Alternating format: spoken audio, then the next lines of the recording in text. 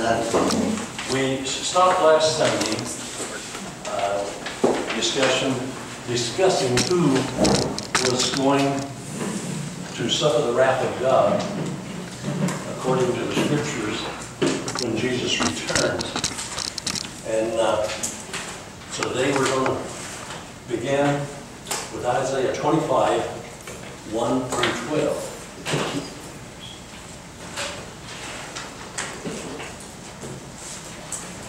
Isaiah 25, 1 through 12.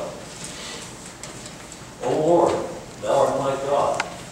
I will exalt thee, I will praise thy name, for thou hast done wonderful things. Thy counsels are of old, are faithful and true.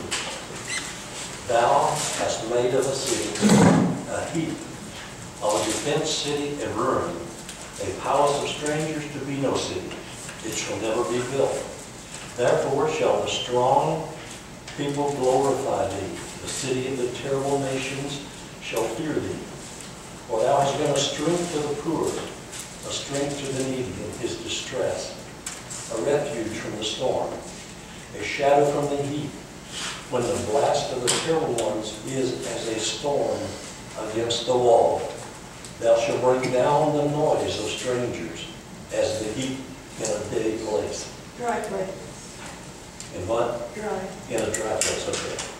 Even the heat with the shadow of a cloud, the branch of the terrible one shall be brought low. And in this mountain shall the Lord of hosts make unto all people a feast of fat things, a feast of wines on the lees. And if you don't know how many know what the lees is it's talking about there? It's the dregs that settle in the bottle of wine as it's aging. In other words, it's the little pieces of seed and peeling and stuff. And it says that is considered the best wine, is the ones that set with that stuff in there. So it says you're going to serve the best wine on the lees. And of fat things full of myrrh, of wines on the lees well refined. And he will destroy in this mountain the face of the covering cast over all the people, and the veil that is spread over all nations. He will swallow up death in victory, and the Lord God will wipe away tears from off all faces, and the rebuke of his people shall he take away from off all the earth. For the Lord hath spoken it, and it shall be said in that day, Lo, this is our God. We have waited for him, and he will save us. This is the Lord. We have waited for him. We will be glad and rejoice in his salvation. For in this mountain shall the hand of the Lord rest, and Moab shall be trodden down under him, even as straw is trodden down for the dunghill. And he shall spread forth his hands in the midst of them, as he that swimmeth spreadeth forth his hands to swim. And he shall bring down their pride together with the spoils of their hands. And the fortress of the high fort of thy walls shall he bring down, lay low, bring to the ground, even to the dust. Now, as we started this study, we told you that the majority, for years and years, and still today, if you turn on your TV and turn to many of those that are teaching prophecy today, you will see that they still hold to the belief that the old Roman Empire, 10 nations that were originally in the old Roman Empire, is going to be revived in the last days, and the Antichrist is coming from that. I've never bought that. For years I've taught Revelation, but I've never seen it that way, because the Bible very plainly in Isaiah tells us that the Antichrist is coming from Assyria. It spells it out just as plain as can be, that he's coming from Assyria. And so I had taught all of the time that the Antichrist was going to be an Assyrian, but never realized until recently that all the nations around tiny little Israel, on your map there you can see that I've circled Israel with a orange pencil there. Tiny little nation of Israel there, surrounded to the east and north and south of all the hostile nations. There's Syria, Jordan, Egypt, Iraq, Iran, Pakistan, Turkey, Saudi Arabia. Many of you have attended a funeral where it read from Revelation 21 verse 4. And God shall wipe away all tears from their eyes. There shall be no more death, neither sorrow, nor crying, neither shall there be any more pain, for the former things are passed away. But very few people ever realize that that is a direct quote from Isaiah 25, which we just read you a few moments ago. It's a direct quote from Isaiah 25. In this passage in Isaiah, the Lord is doing more than just wiping away tears and eliminating death. According to Isaiah 25, God will remove Israel's enemies. He will overcome Israel's enemies. And he will swallow up death forever, and he will wipe away all tears from all faces, and the reproach of his people will be taken away from the earth. Now, has that happened? No. Because it is Messianic promise. It is to happen in the day of the Lord. Now, the day of the Lord is not the Lord's day. The day of the Lord is when Christ returns to fight the battle of Armageddon, put down the enemies, and begin the millennial reign of 1,000 years. And so, let's go to Isaiah 25, verses 8 and 11. 8 to 11.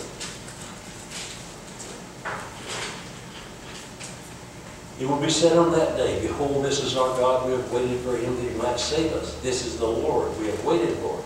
Now, we've read this just in the beginning, but I want you to get the full meaning here. Let's be glad and rejoice in his salvation, for the hand of the Lord will rest on this mountain, which is Zion, which is in Jerusalem, and Moab, who shall be trampled down in his place. Now, see here again, many times in the last two studies, we've seen Moab mentioned by name, that is appointed unto destruction.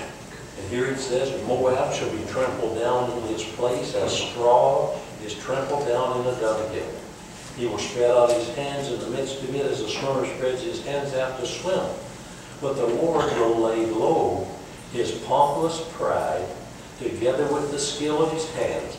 Now, pompous pride, what did I just read you? We will rule the world. So they think.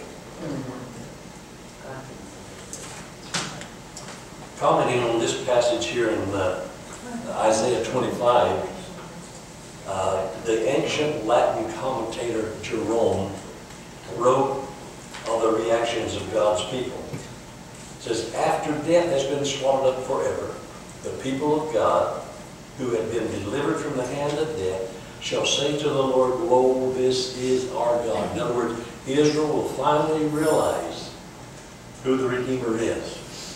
They will finally accept, the majority of them will accept Jesus as the Messiah that they failed to recognize the first time he came. But that time has not yet come. God has already swallowed up death and wiped away all tears, of course. I mean, has he done that? Has God already wiped away all tears? No. No. And he has not swallowed up death. No. The context of this passage is in the future. Thank God there's coming a day when our tears will be gone. Our problems will be over. But it is at the return of Jesus Christ. In the coming Messianic age, those who enter now, we don't have time to go into this and explain it. Most of you who are been here for the last 3.5 years have heard me mention this many times before, that when the millennial reign starts, in the 1,000-year period, there's going to be the glorified saints, which come back, who have died, gone to heaven, who come back with Christ at that time. They will be in the millennium. And there will be the martyrs that is resurrected, that was killed during the tribulation period.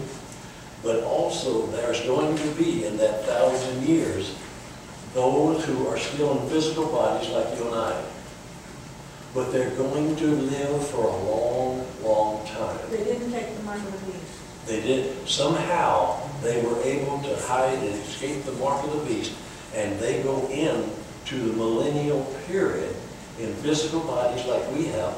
And that's why it says that, there's children born during that time. And it says, a child shall die being 100 years old. So they live, God has partially restored what was lost in the Garden of Eden. And these are the people, these that go in to the tribulation, go into the millennial reign with physical body, are still going to reproduce, have children. And then at the end of that 1,000-year period, these children that are born,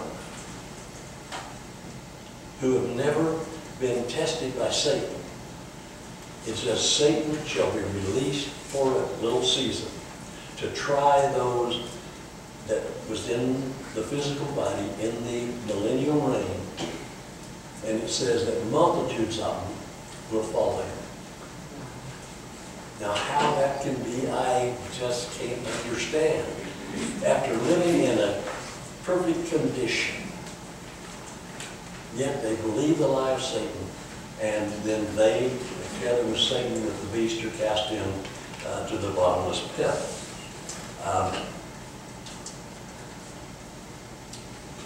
We who are Christians today have a privilege that we sometimes are stingy with. We're glad God redeemed us. We're glad our sins are forgiven. We're glad for God's blessing, for God's anointing, for God's leading, protection. But how many of us continually, and I don't mean to be obnoxious, none of us need to be obnoxious, but we all need to be witnesses for Christ. We need to tell people what we have experienced, the joy, the peace, the serenity, the health. And yes, there's tears and there's heartaches because we live in an imperfect world. But we need to tell others there is hope. And too many times we come to church like we have this morning, we sing the songs, we fellowship together, we enjoy God's blessing, and then we go home and go about our business and really fail to minister to people. Now, there's people that carry a big King James Bible everywhere they go, and as soon as they see someone that they think is not a Christian, they'll bust right in like a bull in a china shop and start thumping the Bible and tell them, you've got to accept Christ, you're going to hell. That's not what I'm talking about. Many times, just living a quiet, victorious life, letting people know that you're honest, that you have integrity, you have compassion, you have love, and you're there if they need you. And there's times that the Holy Spirit will move upon you and say, share the love of Christ with them. But be led of the Spirit. When Jesus promised the Holy Spirit, what did he say? You shall receive power. And we think of that power, oh man, I can whip the devil now. I don't have any more problems now. I can just speak to the devil and he'll touch his tail and run. But they fail to realize what it says. You shall receive power to be my witnesses. Not to be my warriors, but to be my witnesses. The power is to witness. Okay, that's getting off our lecture. Those who enter the kingdom as unbelievers will live extraordinarily long life. Now, if you want to read this for yourself, you can go to Isaiah, the 65th chapter, when you get home. Isaiah 65, and you can read about this. But while those who enter as believers will have undergone the first resurrection and now have glorified bodies, we will possess immortality. We'll never die. We'll never wear out.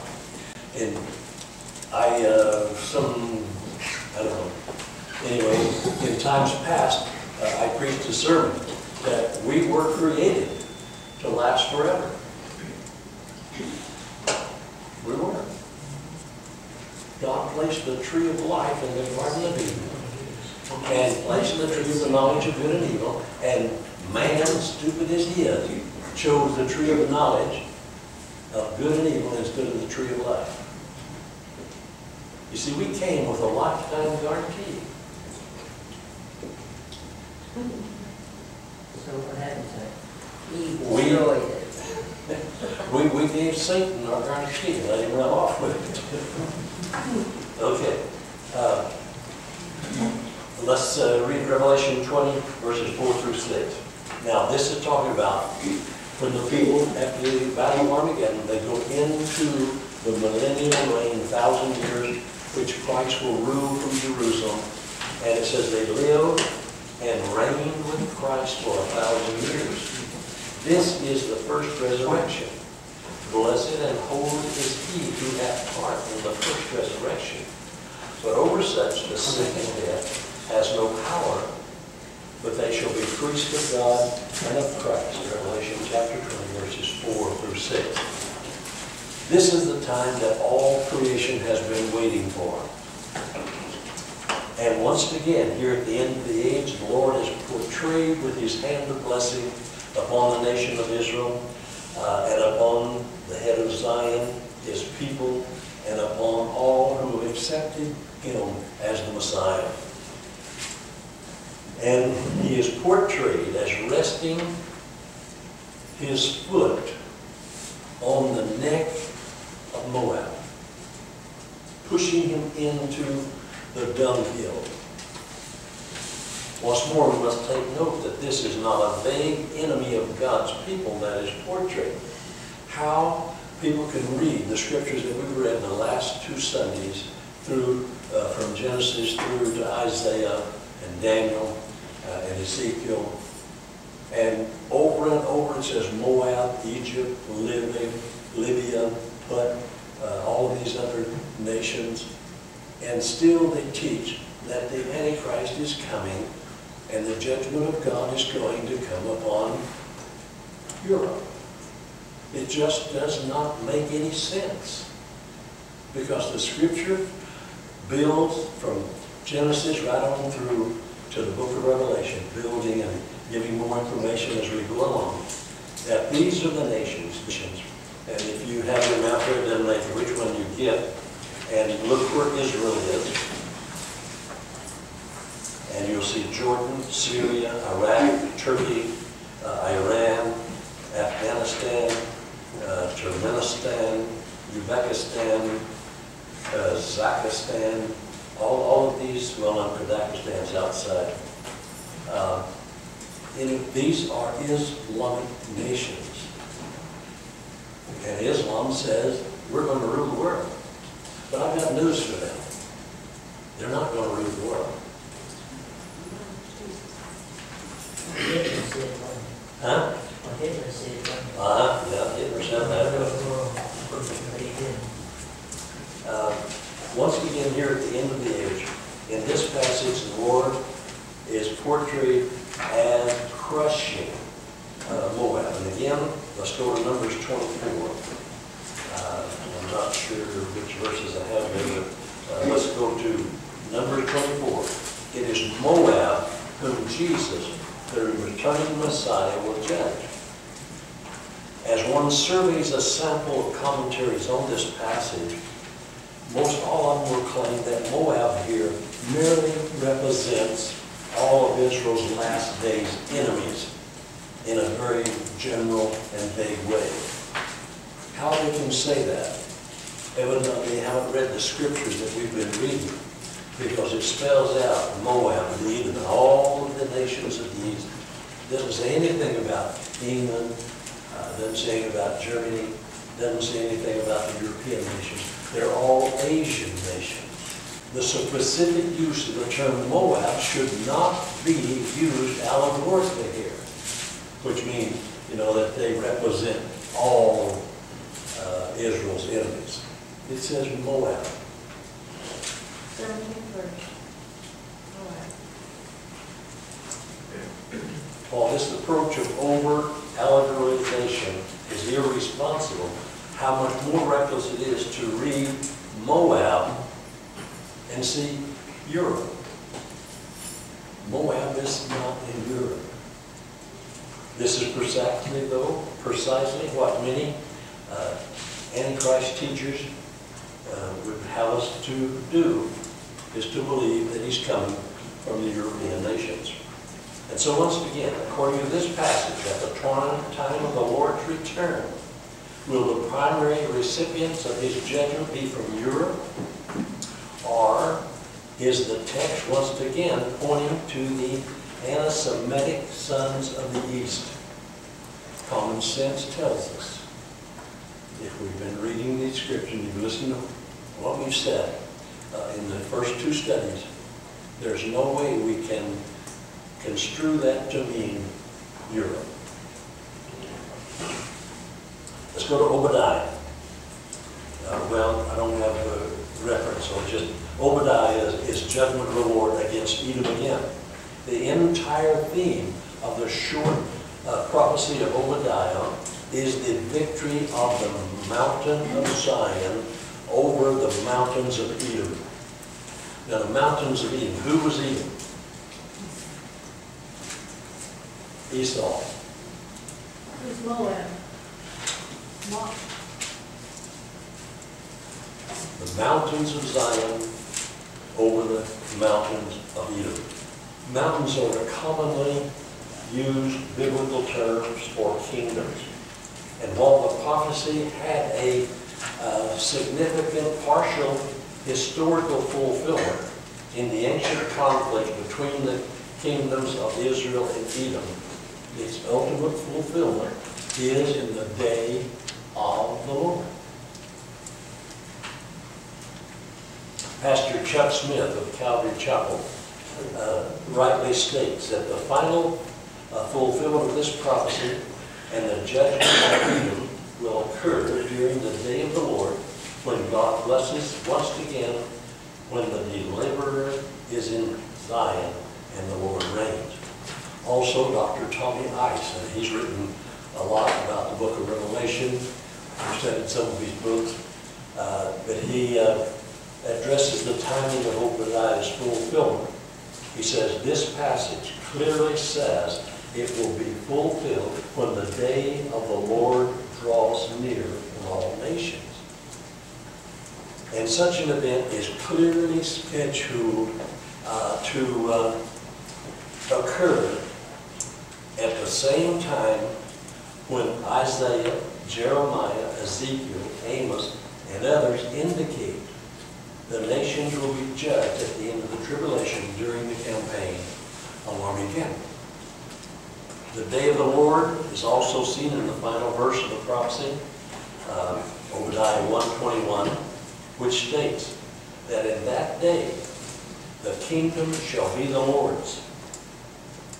Saviors shall go up to Mount Zion to rule Mount Esau, and the kingdom shall be the Lord's.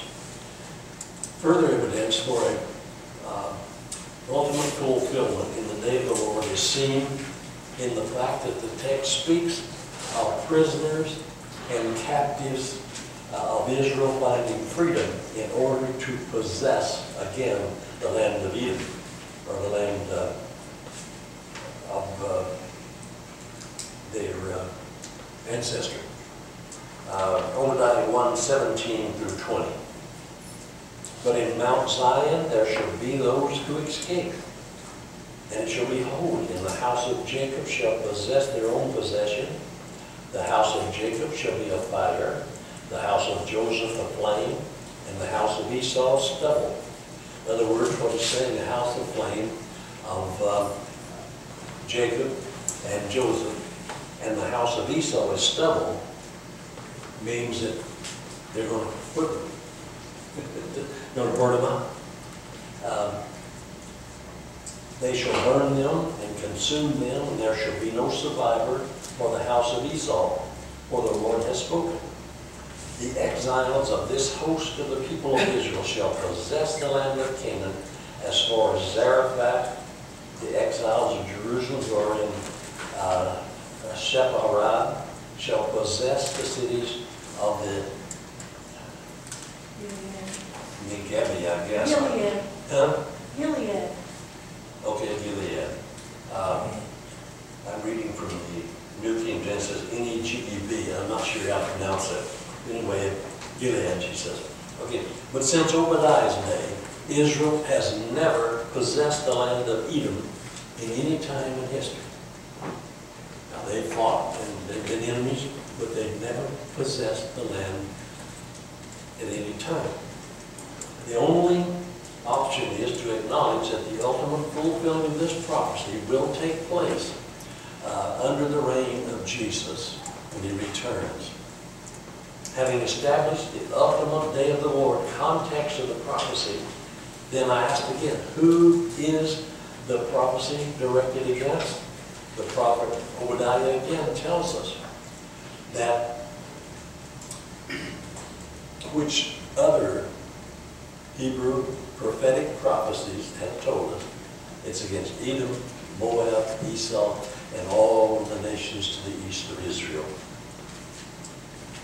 If Obadiah 1, 8 through 10 and 15, will I not on that day, declare the Lord, destroy the wise men out of Edom, understanding out of Mount Esau, and your mighty men shall be dismayed, O Teman, so that every man from Mount Esau will be cut off by slaughter.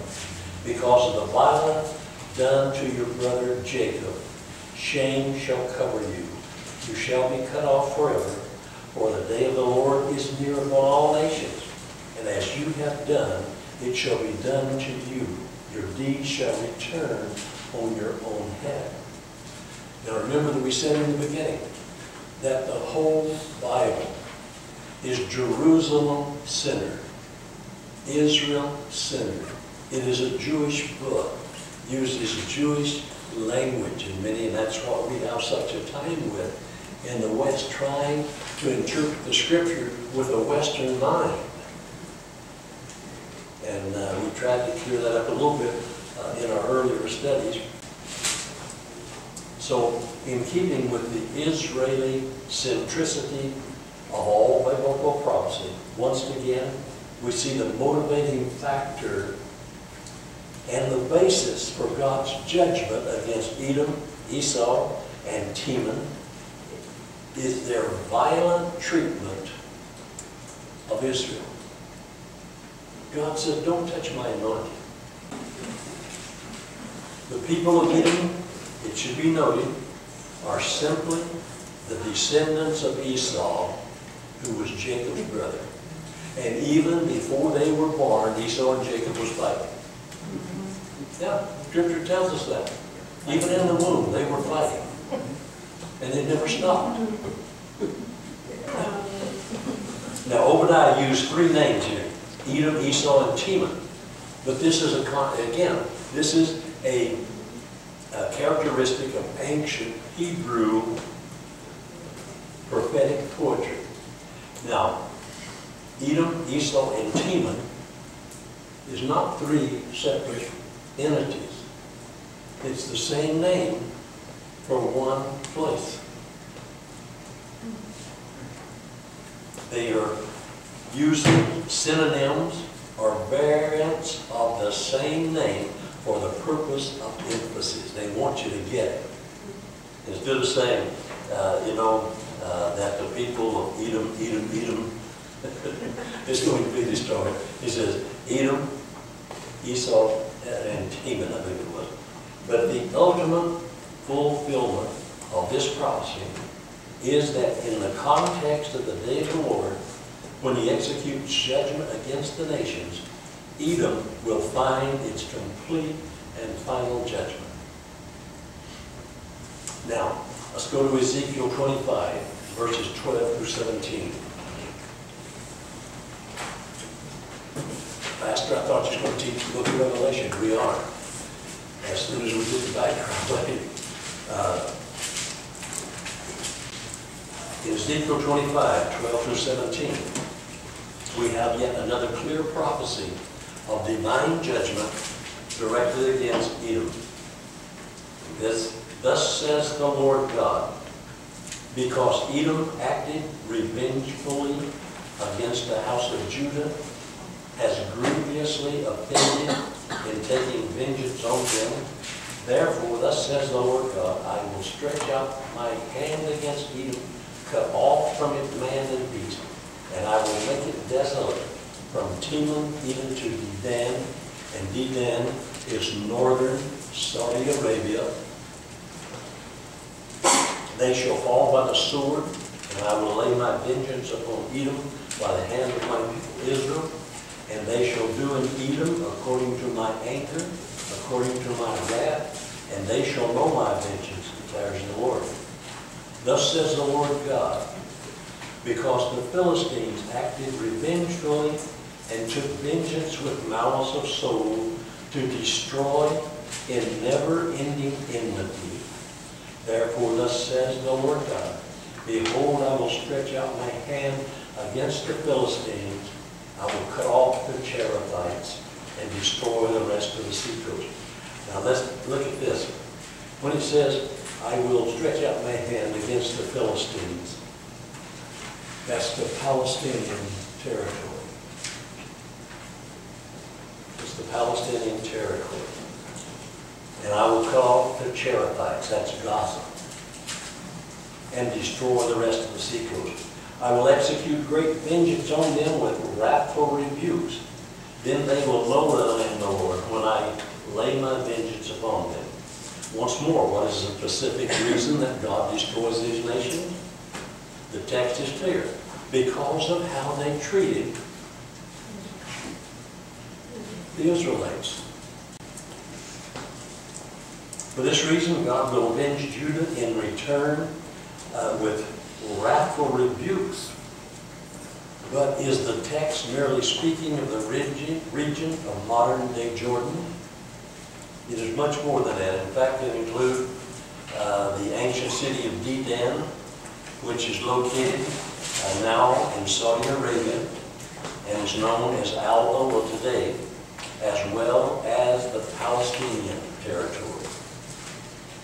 So because the extent of the judgment includes both Teman in modern-day Jordan, Dedan in north-central Saudi Arabia, we must take note that according to this, in Ezekiel 25, the Philistines, Edom, Dedan text, God's judgment is directed against the entire region, stretching from Jordan, and you have it on your map if you want to look at it, stretching from Jordan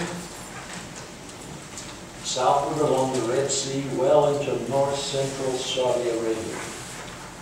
And the following prophecy we're about to read is no exception. Ezekiel chapter 30, verses 1 through 5. The word of the Lord came to me. Son of man, prophesy and say, thus says the Lord God, wail, alas for the day is near, the day of the Lord is near. It will be a day of clouds, a time of doom for the nations. A sword shall come upon Egypt. Anguish shall be in Gush, when the slain fall in Egypt, and her wealth is carried away, and her foundations are torn down. Gush, which is Sudan, and Put, which is Libya, North Africa, and Lud, which is Turkey, and all Arabia, and Libya, and the people of the land that is in league shall fall with them by the sword. Now, while these events have seen partial fulfillment in times past in history, the ultimate fulfillment is in the day of the Lord. And he spells that out in all of these prophecies. The day of the Lord is near. The day of the Lord is coming.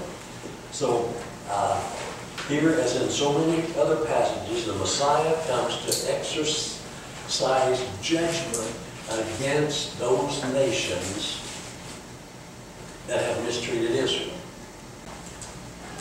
Included in the list that are marked for judgment are Egypt, Sudan, Libya, Turkey, Arabia, possibly the nations of northern Africa. Once again, this is all in the context of the day of the Lord and Christ's return. Zephaniah 2, verses 2 and 3. Following in the footsteps of all of the other prophecies that came before him, Zephaniah prophesied that on the day of the Lord's anger, Gaza, Ascalon, Ashdod, Ekron, the Cherethites, the Canaan, and the land of the Philistines will be utterly ruined. Together, these names point us to the whole region of modern-day Israel's southwest coast, including the Gaza Strip. And we wonder why all this turmoil in that area. And he calls him the Assyrian. Out of the Assyrian nation is going to come the one who is going to, he thinks, be the ruler of the world. Zephaniah chapter 2, verses 3 through 5, and then verses 12 and 13. Seek the Lord, all ye humble of the land, who do his just commands. Seek righteousness. Seek humility. Perhaps you may be hidden on that day of the anger of the Lord. For Gaza shall be deserted. Ashkelon shall become a desolation. Ashdod's people shall be driven out at noon. Ekron shall be uprooted. Woe to you, inhabitants of the seacoast, you nation of the Cherethites. The word of the Lord is against you, O Canaan, land of the Philistines. And I will destroy you until no inhabitant is left. You also, O Cushites, shall be slain by my sword. And he will stretch out his hand against the north and destroy Assyria. And he will make Nineveh a desolation, a dry waste, like the desert. Now, Ralph L. Smith, in the World Biblical Commentary, has stated that judgment against Judah and against their neighbors is the major emphasis of this section. Philistia in the west, Moab and Ammon on the east, Ethiopia, which is actually Sudan or Egypt, on the south, and Assyria to the north, will all experience the judgment of God. It is impossible, or it's imperative to note that in the midst of his judgment against Israel's enemies, the Lord will intervene on behalf of Judah and return her captivity. This is yet another important indication that the ultimate emphasis of this prophecy is the return of Jesus after the tribulation period. The inhabitants of modern-day Israel will be taken captive during the reign of the Antichrist, only to be delivered when Jesus returns. This is a common theme throughout the eschatological passages in prophecy. In Luke's Gospel, Jesus warned the inhabitants of Judah in no uncertain terms that a time will come for them to flee to the mountains lest they be taken away as prisoners. This is found in Luke 21, 20 through 24. But when you see Jerusalem surrounded by armies, then know that the desolation has come near. Then let those who are in Judea flee to the mountains. Let those who are inside the city depart. Let not those who are out in the country enter in. For these are days of vengeance to fulfill all that is written. They will fall on the edge of the sword and be led captive among all nations. And Jerusalem will be trampled underfoot by the Gentiles until the time of the Gentiles are fulfilled.